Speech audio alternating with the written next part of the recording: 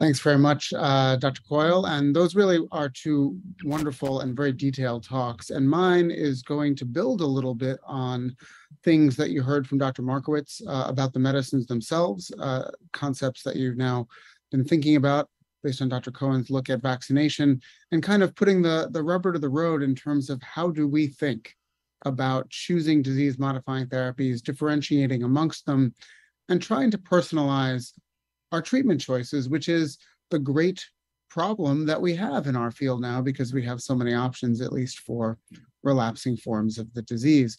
Here are my disclosures. I do work in a consultative capacity with a few of the companies that are working on MS medicines. We don't do any promotional talks or programs, being a Mount Sinai faculty member. So nothing I say here will be promotional for anything in particular.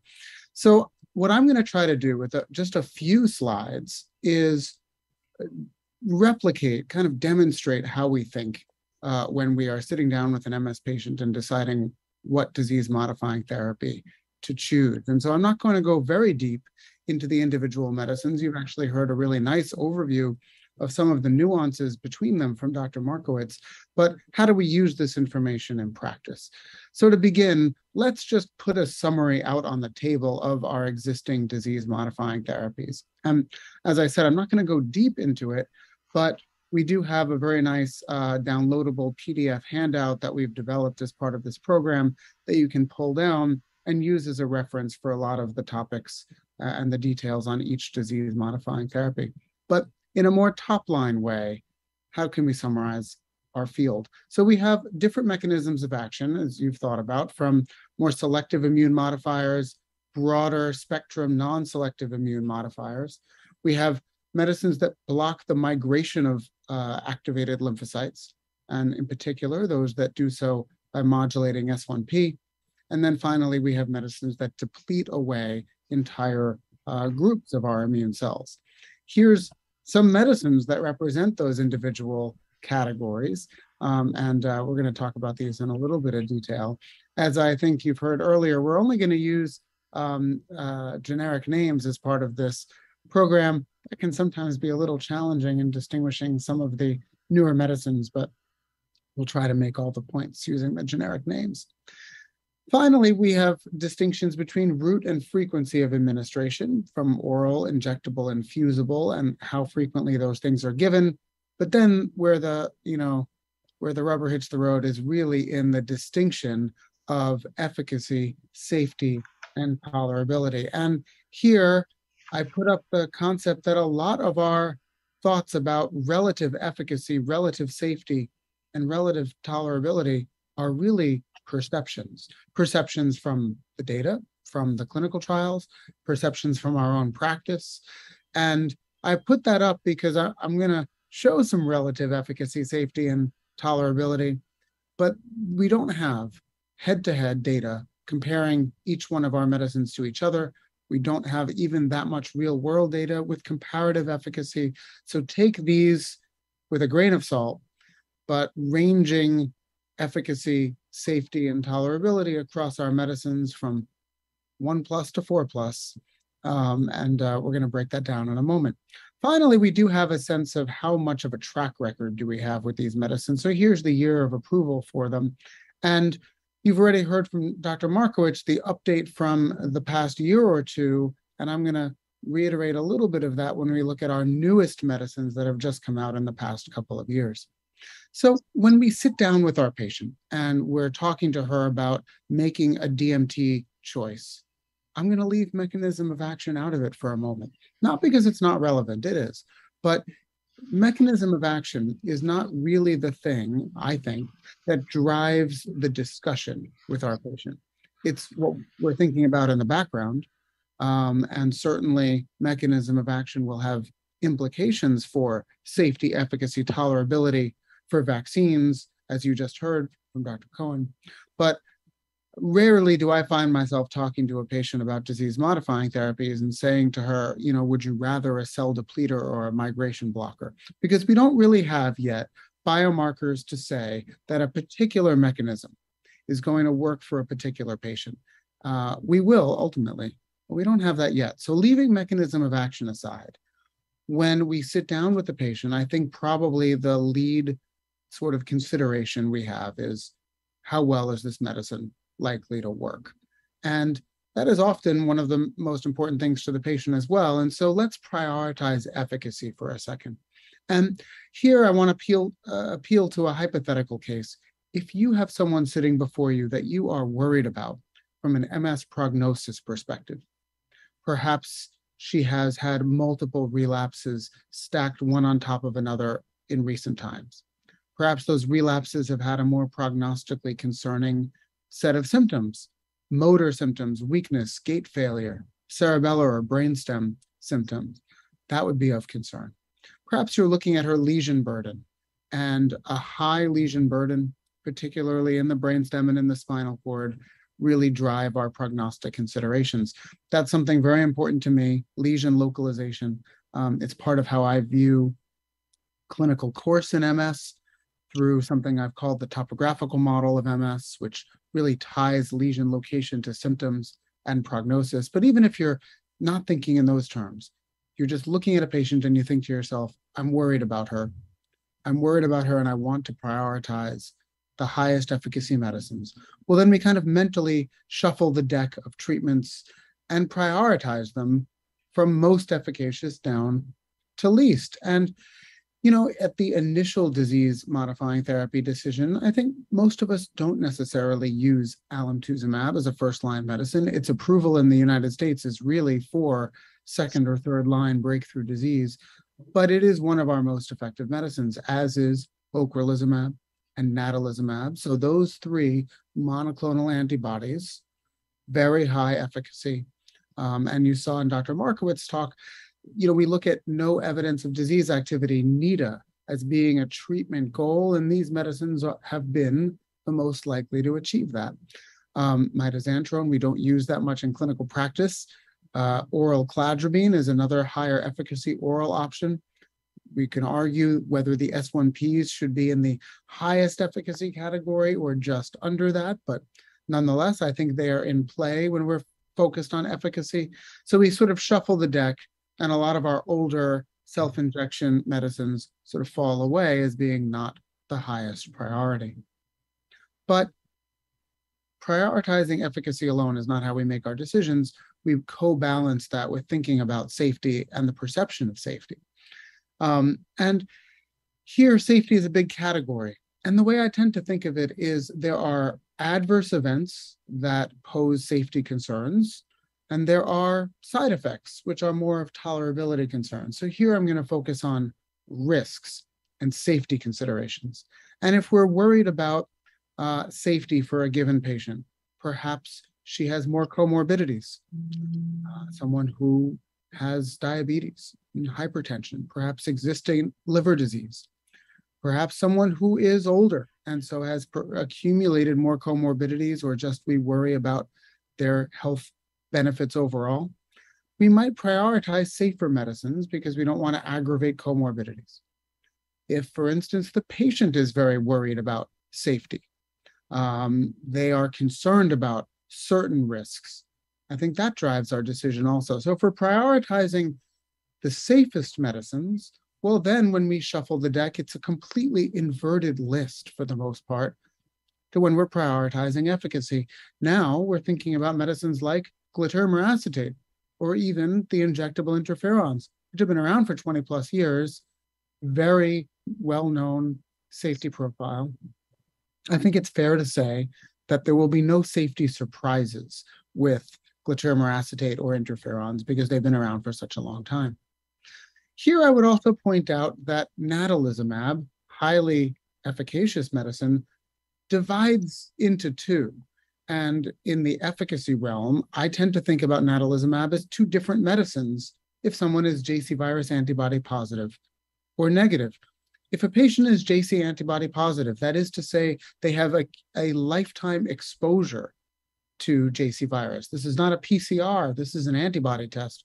If they are JC positive, then they bring with them the risk for PML if they are on natalizumab, and particularly if they stay on it for a prolonged period of time.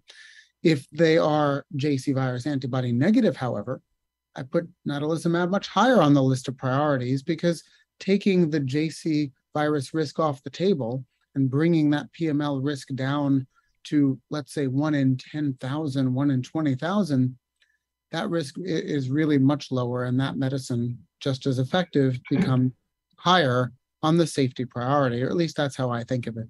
And then we can kind of go down the list from there. And in terms of safety, I think many of our oral medicines, when used well and monitored appropriately, are quite safe. And this is a good example of where the handout, the PDF handout that we've distributed to you folks, may be useful because it really shows what to monitor in the long term to ensure and maximize the safety of these medicines. And we've all had a patient who comes to us and says, if there's a 1 in a million risk of something, it's going to happen to me. And even though that's statistically unlikely, I think the perception of risk, the perception of safety is very important for our patients. We don't want them on a medicine that's going to cause them to go to sleep at night, every night, worried that something terrible is going to happen to them. So trying to involve patients in that risk understanding, the safety conversation, I think is important. There are patients for whom dose frequency becomes a really driving concern. And I feel like that kind of takes two forms. The patient who really wants something to be dosed infrequently, they don't want to be constantly reminded of having a diagnosis, or they don't want to be constantly responsible for taking a medicine, or the patient that we worry about their ability to be adherent or compliant with our regimen.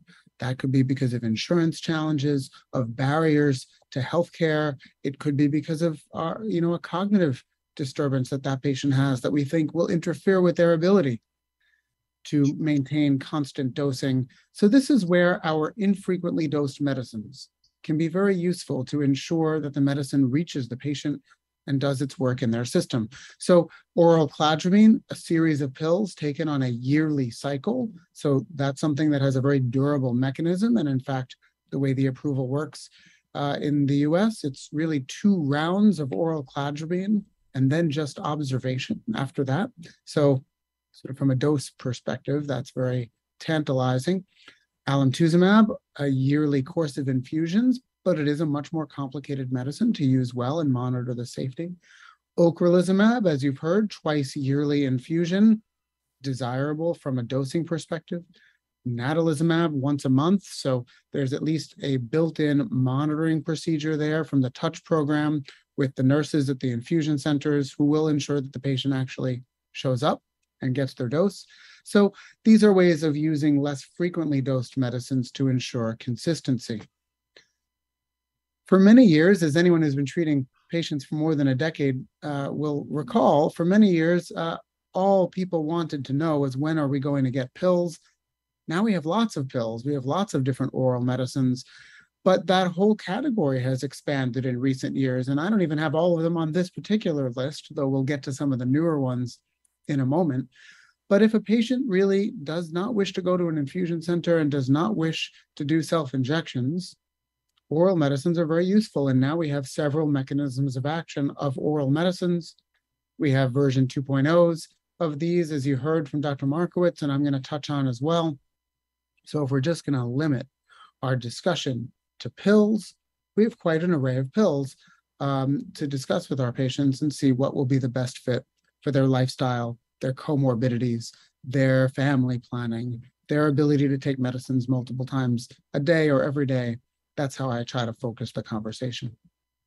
Now, our FDA approvals are usually, well, they're typically based on our clinical trials. Our clinical trials are based on the phenotype of MS that our trials enroll. So for the most part, we have medicines approved for relapsing forms of MS. And for the most part, those medicines were studied in relapsing remitting MS, looking at things like preventing annualized relapse rate, lesions, and disability. But in clinical practice, it is sometimes not obvious whether someone has relapsing remitting MS or a progressive form. And there can be a lot of uncertainty as a patient may transition from relapsing remitting to secondary progressive MS. A paper that we did a few years ago pointed out that there could be several years of uncertainty in the chart as we transition from relapsing to secondary progressive MS. Again, my topographical model concept sort of animates between these phenotypes, blurs the distinction between them, because in real life, sometimes we're not sure. So there, I like to go to the data and think, well, what do we have in our data sets to suggest that there can be efficacy in these different forms of MS? As you know, ocrelizumab is approved for primary progressive MS on the basis of its successful trial there. In the secondary progressive MS world, oral siponimod, an S1P modulator, had a successful secondary progressive MS clinical trial. It was approved for relapsing forms, but the data was for secondary progressive MS. Most of us no longer use mitoxantrone in our practices based on its safety data, so I'm taking that off the list here. But oral cladribine was the first to get this active secondary progressive MS indication, which was then extended to many of our other medicines. So thinking about where there's data for progressive MS overlapping with relapsing MS can help us to use our medicines for patients based on their disease phenotype. With all of this, how can we personalize it? So you've already heard from Dr. Cohen about vaccine risks and infectious risks with our medicines. And to build on that, what I like to do is at the very least get a screening set of infectious exposures when making the disease-modifying therapy decision. I will usually do this before I'm going to make that decision. So if I see a patient for the first time, we're confirming a diagnosis of MS, or I'm taking her into my practice, I will send off this panel, for the most part, if I'm thinking about using these medicines for the patient. The JC virus antibody, which is most important for natalizumab. But remember, there have been PML cases with our other classes of medicines, including our S1P modulators, our fumarates, and our B-cell depleters. So although the JC virus antibody is explicitly valuable for deciding PML risk for natalizumab, I like to know it for our other medicines as well. We check for tuberculosis with the quantiferon gold, for VZV immunity, and think about vaccination, as you just heard. For several of our medicines, a hepatitis panel for our for teriflunomide and our B-cell depleters. Oral cladribine explicitly requests HIV testing. I think it's a good idea to do that for populations that might be at risk in principle before most of our medicines. And then you also heard about looking for MMR and other immunities before patients go on to certain classes of medicine. So this helps to personalize that risk stratification. And, you know, more generally speaking, in the COVID era, I think we've been thinking more about long-term consequences of immune modulation and suppression than we ever did before. MS is a lifelong disease, and we have treatments that can be dosed from twice a day, so 700 plus times a year, to medicines that are given every 6 months or every year, as you heard. So how long a medicine affects the immune system really varies. That's something I like to talk to patients about. Are they planning to have kids in the next 1, 2, 3, 5 years? Are they going to be traveling extensively in the next couple of years? What is their COVID vaccination and kind of COVID risk tolerance like? I think these are things that I figure in when talking to patients about how long these immune medicines last. So I'm just going to reiterate a couple of things that Dr. Markowitz talked about with this emerging therapies. He went into more detail, but I'm just going to point out that we do have version 2.0 of several of our categories of medicines now. So in the S1P world, the parent compound was fingolimod from 2010. Siponimod, as I said, its distinguishing feature in my mind is that it was studied in an SPMS trial, the EXPAND trial. It also has some simplicity of starting up that I've listed here, and all of this is shown in the PDF handout. And now more recently, ozanimod and ponesimod, more selective S1P modulators, easier to start, don't require the same kind of first dose observation and macular edema screening that fingolimod did back when it was first launched. So several versions of S1P modulators to home in on that and make it a little bit simpler. Similarly, as you also heard from Dr. Markowitz, we don't not only have in the fumarate world the original dimethyl fumarate from, I guess, 2013 or thereabouts, but we also have diroximel fumarate, which has a lower incidence of GI side effects, and monomethyl fumarate, as you heard, the metabolite that is thought to be biologically active based on the DMF studies. There's also generic dimethyl fumarate, which has played a role in how they get these medicines approved and what will be approved for our patients. Nobody likes having their hands tied by the insurance requirements, but it's nice to know that there are these options to ensure that our patients don't have their treatments interrupted. And finally, ocrelizumab was the parent compound in multiple sclerosis. Rituximab has existed for a long time, but it's ocrelizumab that had the B-cell approval in relapsing and primary progressive MS. And then ofatumumab, studied in relapsing remitting MS, preventing relapses and disability. Very, very similar efficacy data to ocrelizumab in terms of reducing GAD lesions and achieving no evidence of disease activity or NEDA. And this is, as you know, a once monthly sub-Q injection, self-injection. Kind of a mix of old school self-injection and new school B-cell modulation techniques in this disease. Here are some references, which are just in the slide deck for your reference, which mostly go back to the source data. And again, here is a nod to our handout, which the way it's organized is to look at our medicines by mechanism and talk about what do you need to do before you start one of these drugs. So what do you screen for? What do you ensure you've looked at before initiating the medicine? And what do you monitor once a patient is on one of these drugs to kind of give a framework for how to do safety monitoring? And again, you know, our medicines are very effective. They are, generally speaking, very tolerable. And most of the safety issues are things that we can screen for and look for. And I think that's really important. And it's one of the things I point out to patients when they're starting these medicines.